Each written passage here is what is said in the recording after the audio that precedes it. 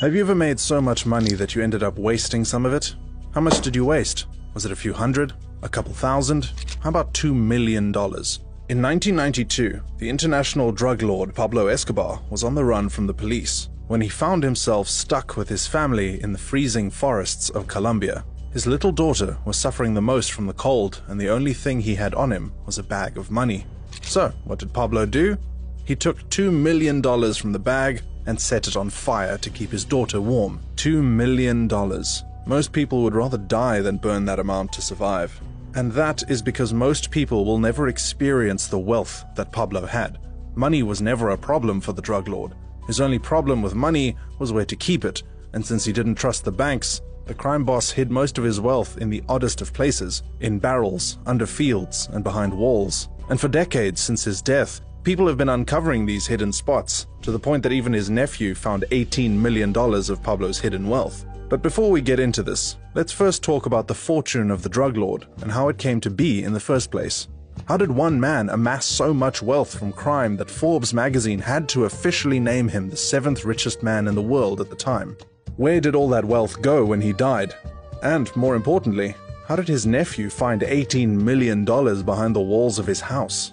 Pablo Escobar was born and raised in the Colombian city of Medellín. His family was so poor that he had to dabble in petty crimes to survive. By the time he was 20, he was into the Colombian drug scene, and by 26, he had gathered at least $3 million.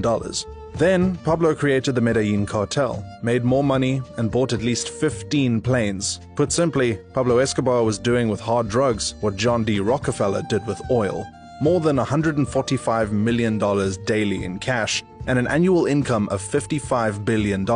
He was making so much money that his cartel spent over $1,000 every week buying rubber bands to wrap his endless influx of cash. At the same time, they also found themselves losing $2.6 billion of that money to rodents. But we all know how it ended. Escobar was fatally shot in the head by soldiers who discovered where he was hiding. So, with Pablo Escobar dead, everyone began asking a very important yet dangerous question. What happened to Pablo Escobar's fortune? When you die, you can't take your money with you. With the amount of money that Escobar was making, he had to have people he trusted, who could keep up with the movement of his cash flow. And those two people were his oldest brother, Roberto Escobar, and his immediate younger sister, Alba Marina Escobar. These were the only two people he trusted. There are 3 ways of categorizing Escobar's wealth, and we will tell you exactly where each and every one of them went. The first category includes his liquid assets, his cars, money, mansions, clothes, amongst other physical material items. The second category includes all the money he kept in hidden places like underground, caves, behind walls, and in the jungle. The third and final category includes money he hid in banks, which wasn't that much because banks didn't really want to keep his money, and Pablo didn't trust them to begin with. After Escobar's death, his drug empire, unsurprisingly, fell apart. However, his family didn't get much. The wealth that they had was shaken off them by rival cartels as they sought to decimate what was left of Escobar's legacy. So, they spent most of their money on security. At one point, they had to buy out an entire hotel floor so that no one could sneak up on them. Even the government had to step in by filling the hotel with guards that would protect them from Pablo's enemies.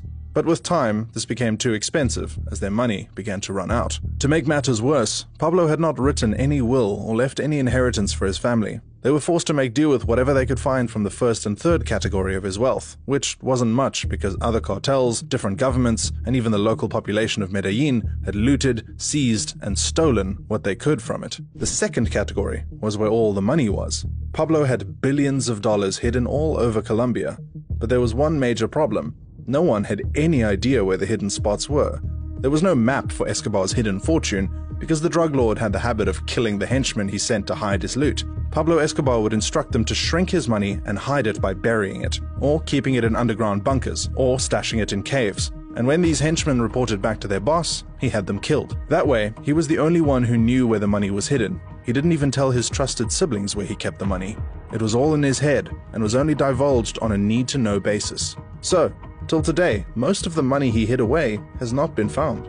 However, that doesn't mean there haven't been discoveries. In November 1989, while Escobar was still alive, someone mistakenly dug up $5.3 million that had been stashed in 3 plastic cans and buried.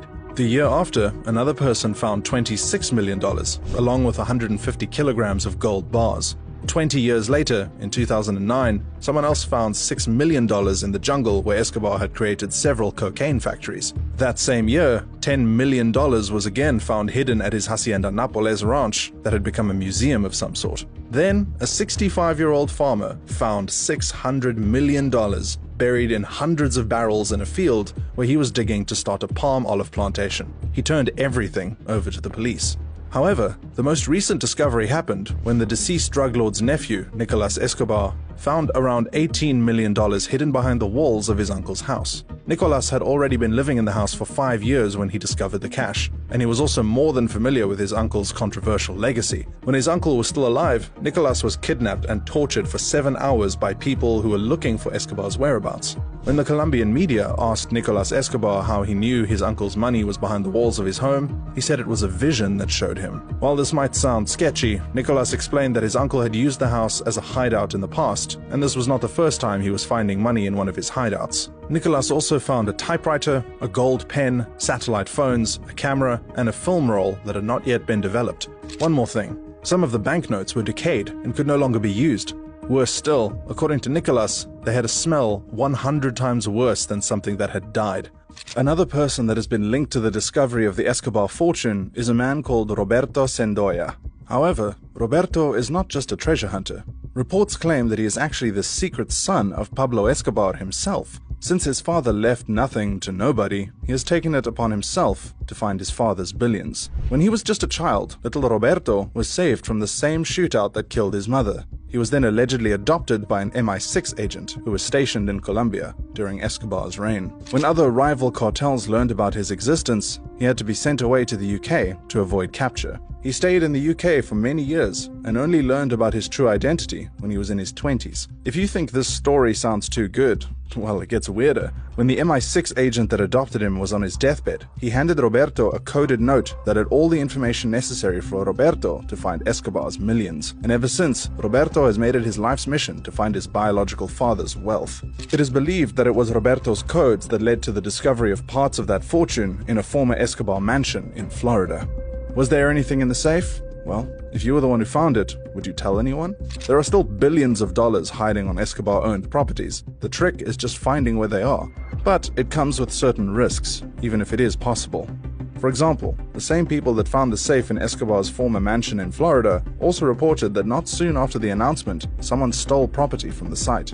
And even Nicolas, who seems to be the only one who has had the best luck in finding the Escobar fortune, told the press that he had suffered an attack many years before from people that wanted his uncle dead. He was abducted by these individuals and tortured for several hours. 2 workers who were also captured with him were tortured with a chainsaw. So, even if you feel interested in uncovering the Escobar fortune, bear in mind that there are way more dangerous people who are interested in finding it too. People who wouldn't bat an eye when sending you to meet your maker. For all the treasure seekers out there, if you happen to live in Colombia, you might want to check your walls, and if you have a farm, you might want to dig it up.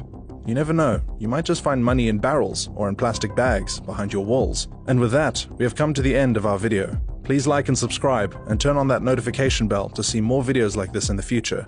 See you next time.